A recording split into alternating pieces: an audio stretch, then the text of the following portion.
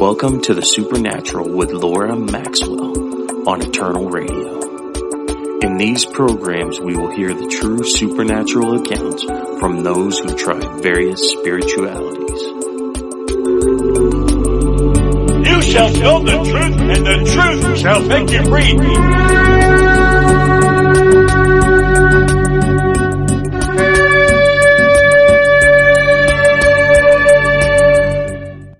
EVP recordings, the ghost box, the Spiritcom device, and more. Paraphernalia that paranormal investigators use when they hope to record spirit voices and so on. This is a special show, and we have a returning guest, and his name is Mark Hunnemann. Mark is author of Seeing Ghosts Through God's Eyes, and he was on the show last year. It was such a good interview, it became 5 parts, and it was really, really good. I recommend it. Probably one of my most favourite interviews that I've conducted so far, just because Mark has such a knowledge of these things and really shows the deception of them. You can find those interviews on my blog, ourspiritualquest.com. If you go in there and just type Mark Hunnemann's name in the search, those 5 interviews will come up. And you can also find them on my YouTube channel, which is Laura Maxwell X Spiritist. And you'll see those 5 interviews are in a playlist, and that's entitled Ghosts, Light Beings, Spirit Communication, etc. So basically I want to go now to Mark and welcome him again to the show. Hi, Mark. Hey, Laura, it's great to be with you. Thank you very much. And speaking for myself, those 5 interviews were the highlight of my whole ministry since I've been in this paranormal ministry for the last, I guess, since 2009. So it was just so wonderful. So thank you. This is a real spiritual treat to be back with you. Well, I feel the same, Mark, about, my time in ministry. I think that my interviews with you have been one of my favourites too, as I say, just because it's a topic that you have thoroughly investigated with the help of the Holy Spirit. And I personally, there may be someone out there who knows as much as you on this topic, but I personally haven't discovered that person yet. So, as far as I'm concerned, you're someone that I really look up to, and I really admire your work and your dedication for helping people be set free from these things when they become attacked by evil spirits. Your deliverance ministry, obviously, as well. I'm just really, really thankful to God that He connected us online. Me too, Laura. I tell you, when I got introduced to this whole notion of ghosts back in 2009, it had to be the Lord. Well, I know it was the Lord because it was something that then and even more now is like a dog with a bone. I just can't let loose of it, and that's why I know it's God's calling to. We can't do everything. We all have to follow our specific callings, and I believe that God has called me to help people to have God's viewpoint on the paranormal in general and on ghosts in particular.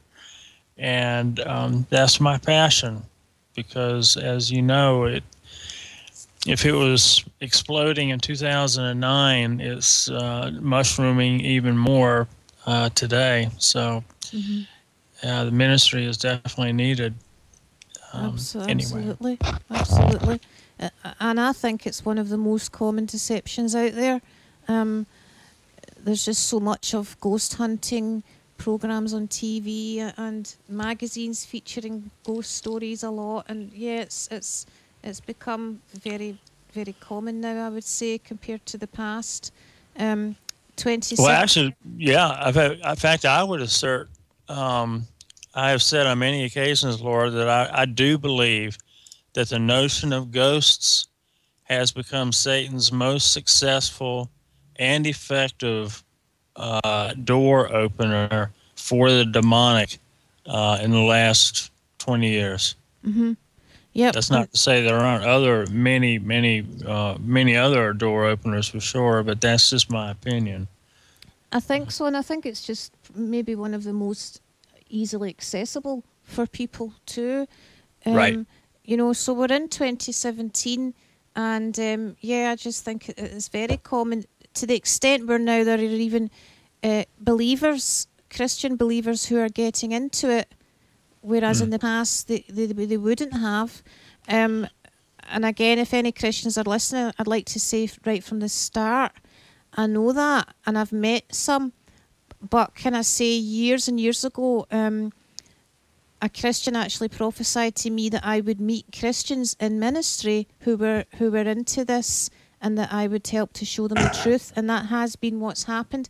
I meet Christian deliverance ministers who, on the one hand, they're casting demons out of people in homes, but on the other hand, they're also thinking that they're sending ghosts onto the light.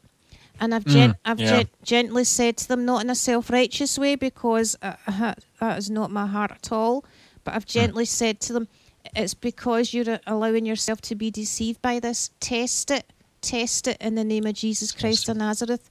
Test it. And these deliverance ministers, who are well experienced in deliverance, have went and tested the so-called ghost in Jesus' name, and got back to me and said, Laura, you were right, that wasn't a ghost after all. You know, I was deceived into thinking there were ghosts and there were demons. Now I realise, no, it's all the same.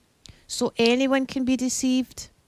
We sure can. And I just want to say this for the audience, is that you have an incredibly winsome approach and attitude, Laura, that I really admire, and that I consciously strive to see you as a model in that area, because you're so loving, but yet so valiant for truth.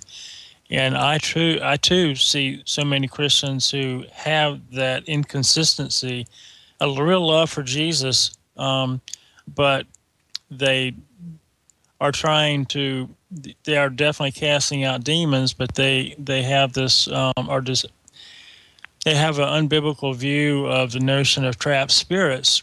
Mm-hmm. And so that is my passion as well, is to help people to get their minds cleared, because it's such a subjective decision on deliverance ministers' part in trying to discern the difference between a, quote, human haunt and a demonic haunt.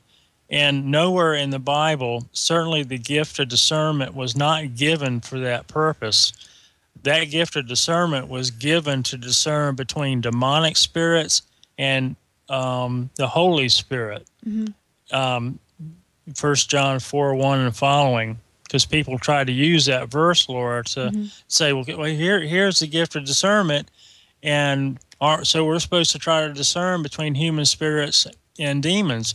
No, that verse, nowhere in that text, Laura, is the notion of earthbound spirits. It's an either or between demonic spirits that we're testing for, or whether or not this voice or happening comes from the Holy Spirit. It's an either or, the Holy Spirit or an unholy spirit.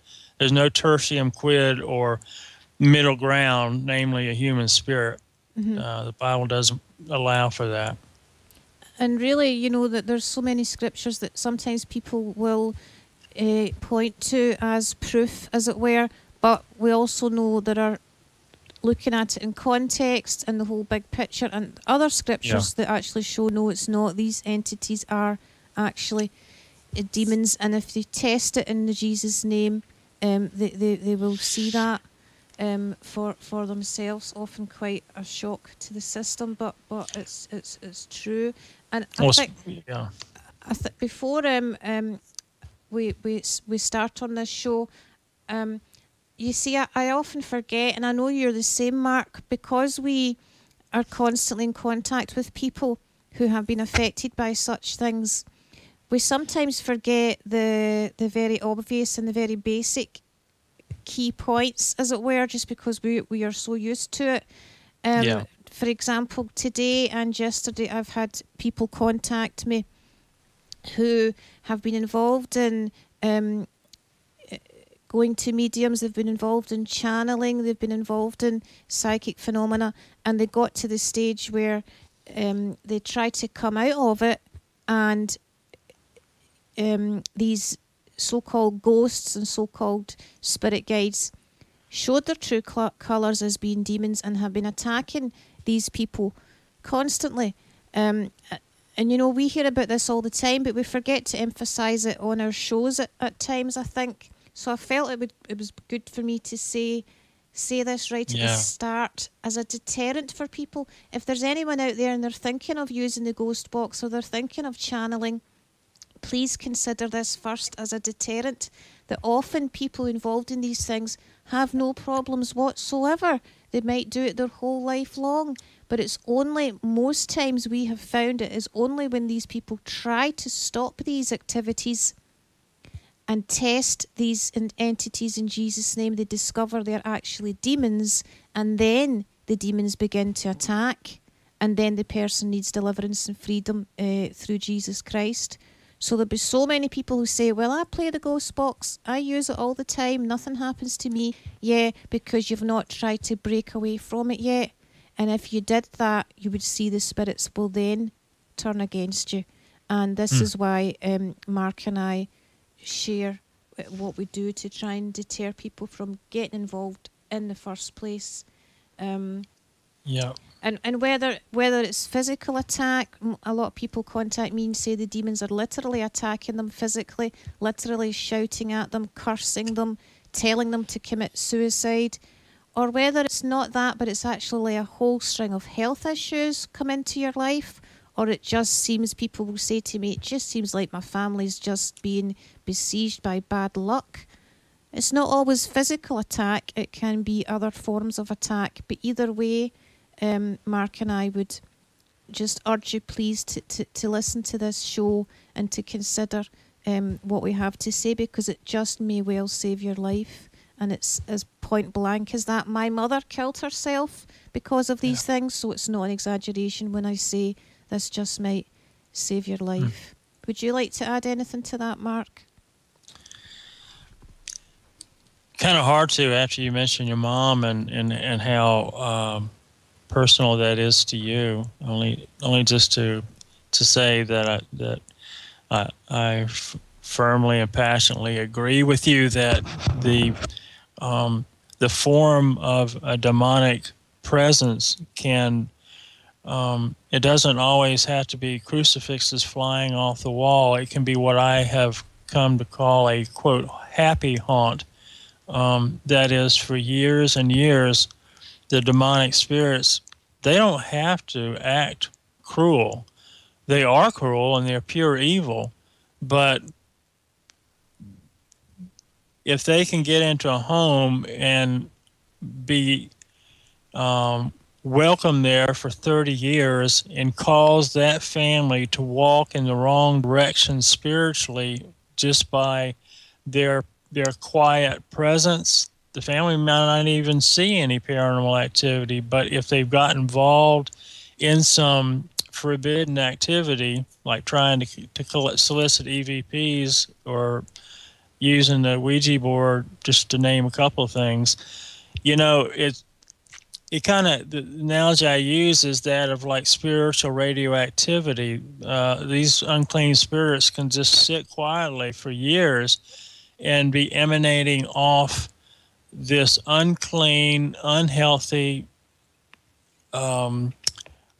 spiritual radiation that has a systemic effect. It can be physical, emotional, psychological, and most of all spiritual, or a combination of them.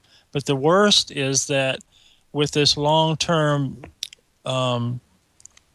influence in which they're speaking into your mind, it's influencing your view of Christ, and before you know it, a person who is so fired up about Jesus is now entertaining the thought that, well, Jesus may be just one way of many ways to heaven. Mm-hmm. And that's the sort of thing that has been on my mind recently, is a more covert activity of Satan, and is what I, again, call a happy haunt. Of course, none of them are really happy, but it appears that way. Mm-hmm. And many people, again, don't think that if they think of a demonic haunt at all, it has to get to the degree where, things are flying off the wall, there's growls, and that sort of thing. And there's nothing in the Bible that says that demons have to come across in a cruel way that makes their demonic identity absolutely clear. Mm-hmm. I mean, these things are very deceptive. They can make your house feel peaceful. They make it feel holy.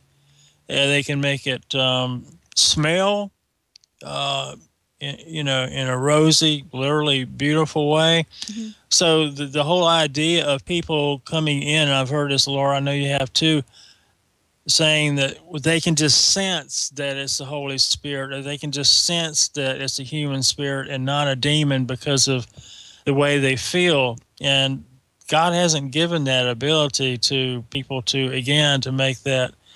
We're naive to think that we can put our meager resources up against the evil one, mm-hmm. who's much more intelligent, much more powerful, and been around for thousands of years.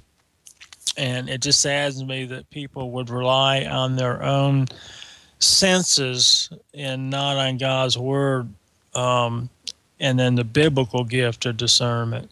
So I'll stop. Especially when there are those in Christian ministry who have been in ministry for years, and yet, the Bible talks to fellow Christians, and it says, test prophecies, test, the Apostle Paul told others to test prophecies. So it doesn't matter. Yeah, he said, test me. He said, if I come with the gospel, or an angel from heaven that mm-hmm. preaches a gospel other than what I preach to you, let him be damned to hell. Mm-hmm. Let him be anathema. So, we all, if Paul says, test me, we definitely need to test the spirits. We do need to test them, and basically that's why we do what we do, to show folks, that people might say, well, the ghosts aren't doing any harm, they're just dead people, blah, blah, blah. Well, we would argue they're not, because if you look at all down throughout history, all down throughout different cultures and ages, a common theme that you will get from any type of spirit, whether it claims to be a ghost, whether it claims to be a spirit guide, an alien, whatever it may claim to be, a very common thread through all of that will be that they will often say there are many ways to God. Yep. Jesus isn't the saviour. There are many different ways. It doesn't really matter. You do what you want to do spiritually. They will all say that type of message, which, as you just said, Mark, is like an angel from heaven preaching another gospel.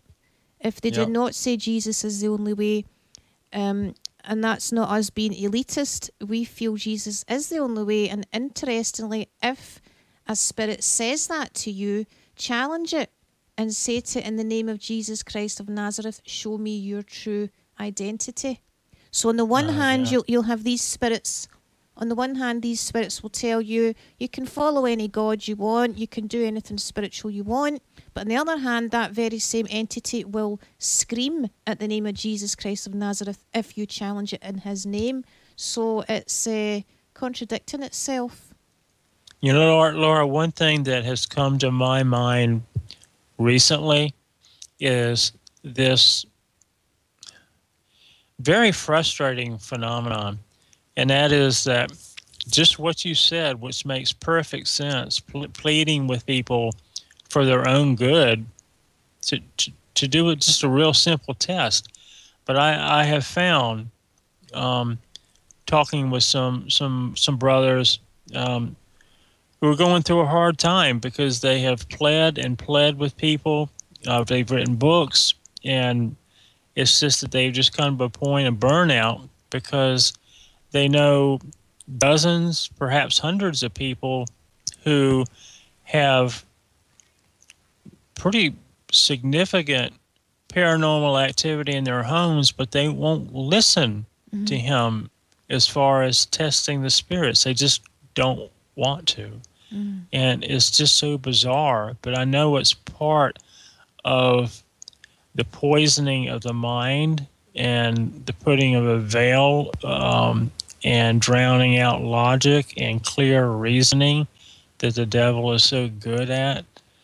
And I mean, I just had a real good friend who just dropped off Facebook, who had a very powerful ministry, and I think it was because he just got so crushed, Laura, because he had such a heart for the people who were under attack, but they would not heed his warnings. And so we ask and plead with you that you would feel our hearts, because we don't see ourselves as any better than anybody. Jesus is the only way, but he's the one who created the narrowness, so to speak, as far as salvation. Christians didn't. He is the one who said, I am the way, the truth, and the life, and no one comes to the Father but through me. So as Christians, we have to follow our Lord's lead. So again, it's Jesus. You know, really and truthfully, we are very blessed that there is even a way to heaven, because we all deserve to go to hell. So we're blessed that the Lord Jesus freely and voluntarily chose to come and die for our sins, because he could have left us in our sins. So it's true. And I think, you know, so many people who contact us will tell us once they left trying ghost boxes, once they left channeling these entities, they suddenly realised these entities turned on them and basically tried to take them to hell. These entities would make it feel like hell on earth for the person, but also would goad the person to kill themselves, would goad the person saying that Jesus isn't real, Jesus can't help you and all that. You know, they just want to lie to people about Jesus Christ. They want to lie to people about salvation and heaven because they're of the devil and they want people to go to hell. They want to kill, steal and destroy. And that's why we're so passionate about sharing with people the way we do. So let's get on to this show then. And really, as I say, please check out Mark Hunnemann's shows on my YouTube from last time. But today we want to look at EVP recordings. So, you know, you'll probably hear a lot of that today. There's a lot of TV programs about it. Collecting EVPs, or like using the Ouija board or the ghost box, and there's different varieties of these types of things. There's the Spiricom device, Frank's box, the Dybbuk box, SpeakJet box, Ovilus, dowsing rods, and so on. They have this veneer of the scientific method, which would seemingly sanction it and legitimise, which is really just an age-old occult practice. It doesn't matter how much science you can attach to these things or show how clever the scientific analysis of these things are. Yes, science can prove these things are supernatural. Of course it can. But it can't tell you if it's a demon or not. That's the one thing it can't do. So what is an EVP? It stands for Electronic Voice Phenomenon. EVP is typically captured on a recording device, such as a digital voice recorder or a camcorder. There are currently many new technologies that paranormal investigators and ghost hunters use to capture EVPs. and they show up on these electronic devices. They're usually conducted in a reportedly haunted location, and the investigator attempting to capture the EVP will ask questions such as, what is your name? Why are you here? And they will pause to allow any entity present to answer. So obviously the paranormal investigators believe these EVPs capture voices of dead humans or ghosts or spirit guides or just any otherworldly type of entity. Now, as a former New Age spiritualist myself, I've been down that road. My mother and I were into that kind of stuff for years. And basically, I would say folks are doing it nowadays. Folks are buying these EVP recordings as gifts. They're even buying them as gifts for their children, you know, as a toy almost. But a Ouija board or an EVP recording isn't a toy, because it does open a door or a portal to these evil demons that can come through. And as I say, if you're in any doubt, please go to my blog. There's articles there about testing the spirit in Jesus' name, where you can find out how to do that. Even spirits that will impersonate the living. You know, they don't always pretend to be dead people. There's plenty of people contact me and say spirits will impersonate their living grandfather who's still alive. You know, they're liars, these demons. They'll impersonate anyone. So basically, I want to go now to Mark and ask him to share a little. He has found out about EVP recordings and so on, and he had a particularly interesting story about a friend of his who wanted to perform EVP recordings on Halloween. Is that right, Mark? Sure was. You want me to go ahead and jump in then? Jump in, this? Yep, absolutely. Alrighty. Well, a while back, actually in 2011, Halloween, October 31st, 2011, on this Halloween night, a friend of mine, Dan, who has an internet radio show, he announced in advance that he was going to experiment with a Ouija board.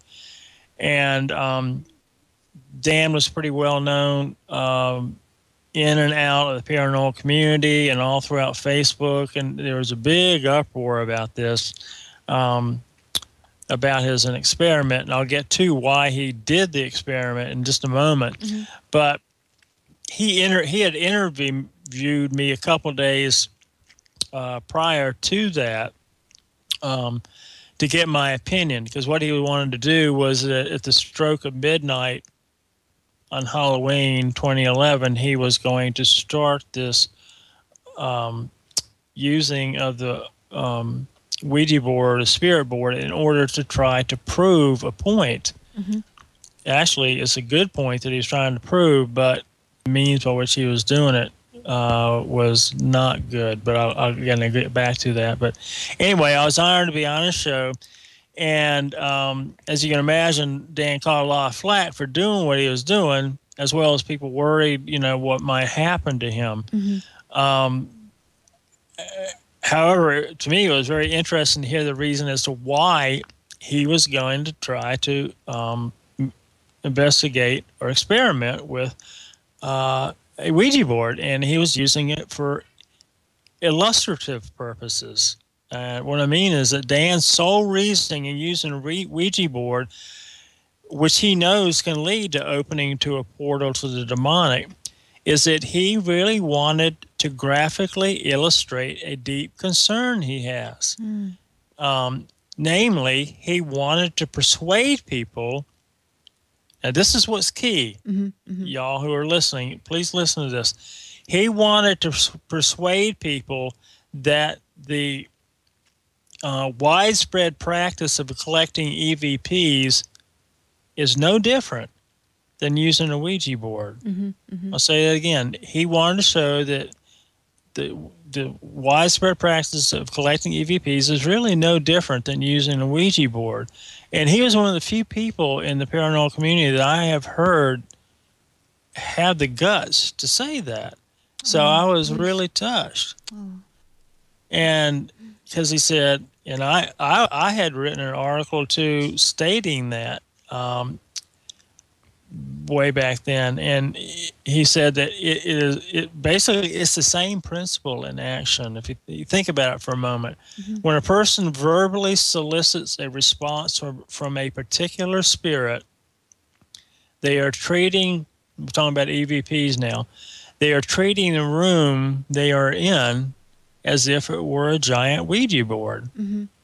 Okay? I mean, you take ghost hunters or paranormal investigators, they go into the room and they say, is there someone here? What's your name? And so on. Same kind of questions that you would ask on a Ouija board. They have no control over who or what may come through the portal. The topos, the Greek word in Ephesians 4:26 that talks about opportunity or doorway or foothold. Exactly the same problem that has caused the Ouija board to become largely forbidden, even in the paranormal community. Not everybody, but for most people. But what they haven't seen until Dan tried to force the issue was that they were being inconsistent, that the EVP is essentially just an enlarged version or a, as you use the word, which was very good, with all this technology, it has the veneer of the scientific, which does nothing because they're between the Ouija board and the typical way that EVPs are solicited today, there's no difference that makes a difference. There's minor differences and so forth, but basically the methodology is the same. The gathering of EVPs has become the bread, and I noticed this early on, Laura, is that the gathering of EVPs has become the bread and butter or the backbone of paranormal investigations. I think it was true in the past, and I think it's true now. So that means that the backbone of paranormal research, as it's currently practiced, has been broken, irreversibly paralyzing the standard investigative procedure if we can show the EVPs are dangerous. And by way of showing that the similarity between them and the Ouija board. I feel really strongly about this point, Laura, but I know that folks are going to resist this big time. There's too much at stake. There's the solicitation of EVPs, again, is at the backbone of people's investigations. And some of the people who might be listening to this solicit EVPs, and it will be a real test as to whether you have a sincere, honest seeking for the paranormal truth. Because I can assure you the logic, the parallel between the two, the solicitation of EVPs and the Ouija, it's a wonder that it hasn't been a raging debate before now.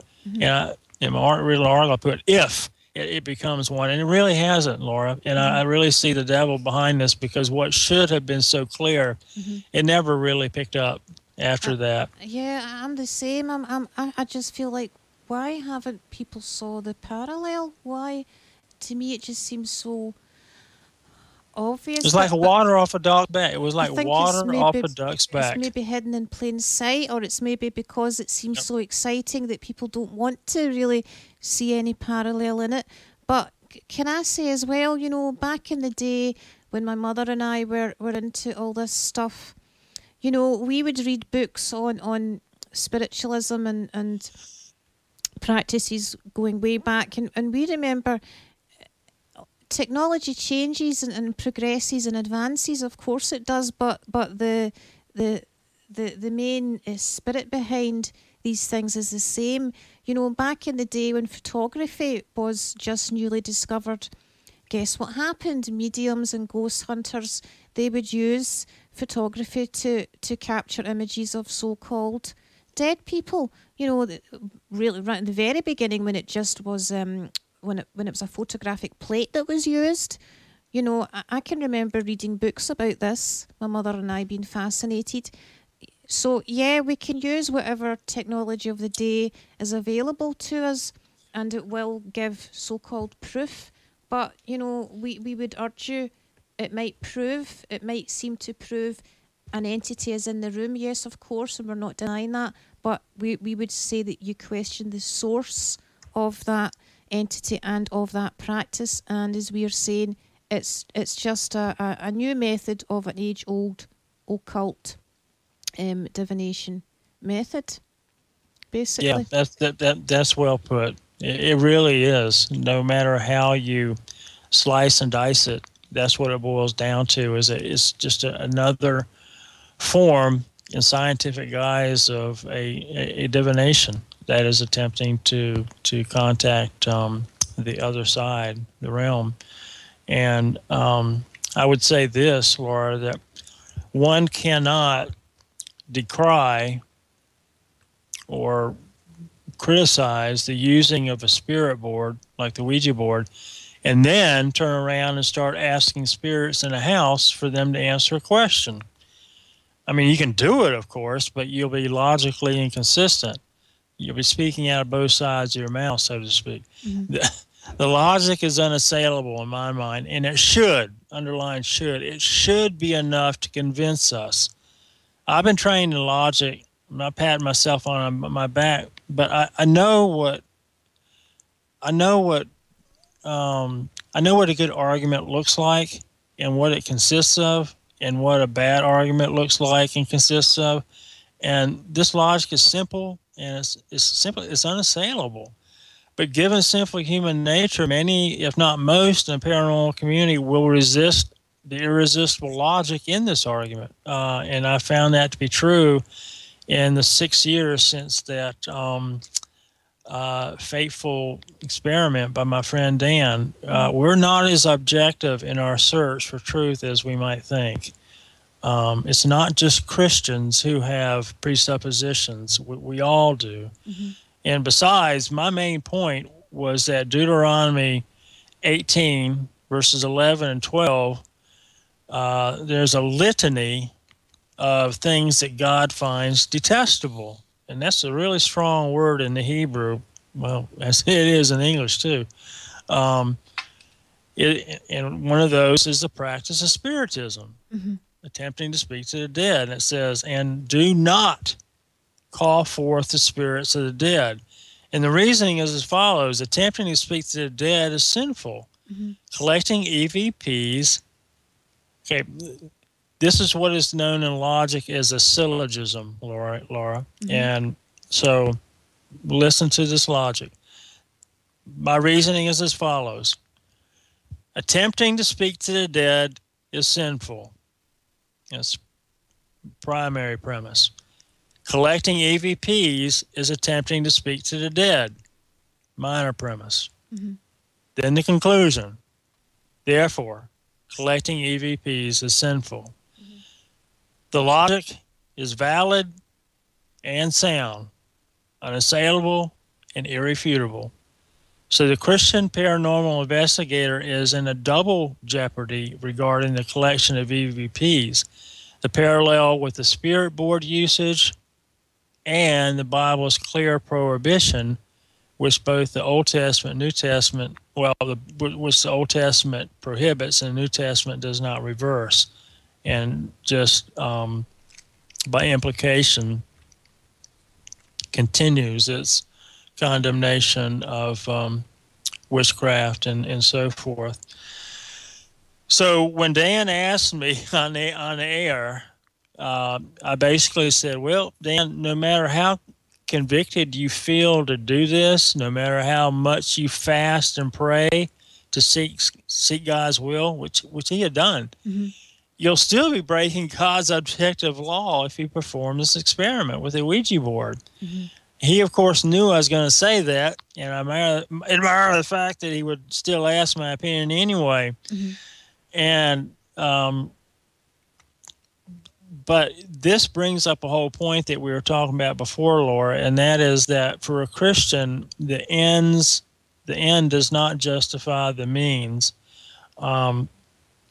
Dan was trying to prove a point, a good point, and that is the parallel, the dangerous parallel between EVPs and Ouija boards. But he was going against God's law in order to try to prove God's word. And there are other ways to convince people than by sinning by doing this experiment. That was my simple reasoning to him. But Yeah. I admire his sincerity. I think he was sincerely wrong in the way he did it, but his point was very well taken as far as the what they're essentially the same thing. So how serious is the practice of soliciting EVPs? Is it serious enough to warrant the drastic measure of using a Ouija board to publicly and graphically illustrate a point? I mean, lives, both eternal and temporal, are at stake, you know. Well, let's deal with the first question. From my reading of the Bible and from experience, I am convinced that everyone who attempts to collect EVPs is susceptible to all the dangers that attend spirit board usage or using the Ouija board. Yeah, it's just it is a form of divination. It is an occult practice. You know, and I think some people might argue, well, what's wrong with trying to contact dead people? Okay, God's told us not to do it, but let's do it anyway. Well, if God's told you not to do it, and He's shown through the Bible, if you do attempt to do it, it's Satan who is enabling you. It's demons that's enabling you. And that's why God doesn't want you to do it, because He knows that you're actually going to be affected by demonic forces. And they might say, well, you've got that presupposition then, you've got that Christian bias to explain it that way. Well, not really. If you look at it like, you know, think of some African witch doctors. I'm thinking of the types who are particularly evil, the types that will sacrifice children or animals and so on, the types that the whole village is afraid of. If you want healing, often the villagers will go to that witch doctor to obtain healing. Can he heal them? Yes, he can heal them. Their body, yes, he can, but he's using powers that come from demons that God has told us not to go near. So, you know, that's the kind of a... God doesn't want us to do it because He knows what it leads to. Sorry, Mark, please continue.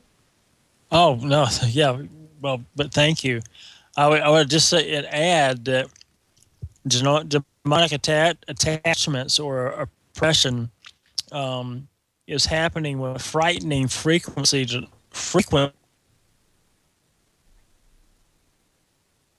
lots of paranormal investigators and or ghost hunters. It's kind of like the deep, dark secret of the paranormal community, and it just breaks my heart.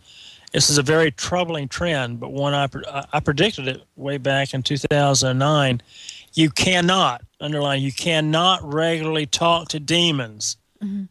Even if you sincerely think they're dead humans, you can't talk to demons and not get burned in the process. And remember that the most insidious form of demonic assault is not necessarily where crosses are flying off the wall, but where there's a quiet, steady influence of pure evil on the spiritual health of those who are in the house or are the ones who are doing the EVP collecting, or both. Non-Christian investigators or Christians are having their hearts further hardened by this dabbling in the demonic. This is what is so tragic about the belief in ghosts, is that it diminishes the eternal significance or reality that you really are dealing with direct communication with demons. And I have found, not just on TV type thing, but also with investigators in general, that to the extent that they'll talk about demons at all, they'll usually refer to them as negative spirits or hostile spirits, but, you know, almost anything other than demons. Sure, there's a lot of exceptions, Laura, but, you know, most, from my experience, just don't like the D word because I think it might summon the idea, hey, we really are under the lordship of Christ, or should be, and we shouldn't be messing with these things. Mm-hmm. But I'm going to go on a little bit more and say that the collecting of EVPs, and this breaks my heart to say this, is actually accelerating unbelievers' damnation because it's hardening them further. Mm-hmm. And it opens all the participants, the investigators as well as the clients, to horrible demonic attack. Again, the quiet, steady influence of the demonic over decades can cause a long walk in the wrong direction, mm-hmm. spiritually speaking, or it could affect your health, mental or physical. The adoption of a more progressive or tolerant, and this may show itself in the adoption of a more progressive or tolerant view of other religions, is a prime example of the insidious and noxious fruit of being exposed to high octane levels of the diabolical. This warrants a separate study, but Christians must tolerate and really love all people regardless of what they believe, but we must not take the next step and speak of the equal validity of all religions. That's being a traitor to truth. Mm-hmm. In America, we have this thing, Laura, called equal toleration of all religions, and that's a good thing. It's a biblical thing, I believe, as far as a culture, but in a sense, but it's a small but profound step in the human mind to go from equal toleration of all religions to equal validity. Mm-hmm. And the second does not follow from the first. It's a non sequitur. Just because Christians are to love our Buddhist friends and to tolerate them, it doesn't imply that we believe that there's equal validity, that all roads lead to the top of the mountain type thing. Mm-hmm. What really alarmed me, that to the point where I was compelled to write my book, is that everyone who believes in and speaks to alleged ghosts are really having direct communication with demons. It's just plain and simple as that.